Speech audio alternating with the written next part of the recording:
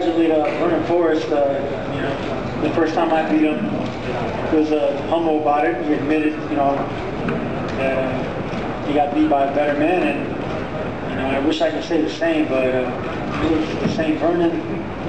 I'm very disappointed in myself, and my training went great. I had a great camp, just 3 weeks shy of my prime of what I usually train. I told Jeff Wold never to give me fights under 8 weeks, and no matter what the money, no matter what it is. And this one was 6 weeks, and I lost the spike of the scale.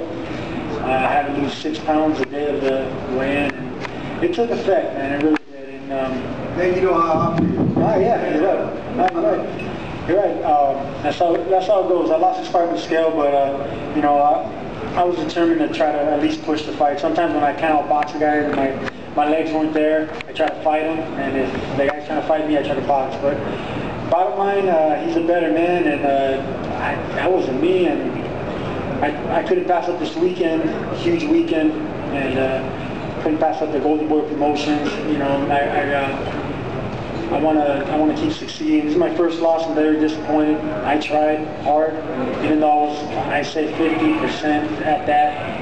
And that was a legitimate knockdown. I tried to bullshit, say it wasn't. He caught me.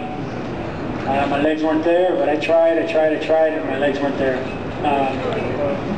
My first loss, I don't know how I'm going to take it, but I want to get in there as fast as possible, and I'd love to do it again because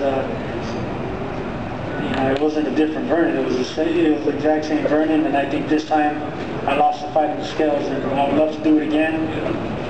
Anywhere, I'll fight him in Atlanta. I don't care. It's the exact same Vernon, and the bottom line is congratulations, and I'm sorry about the performance. It wasn't next time. I hate to say that.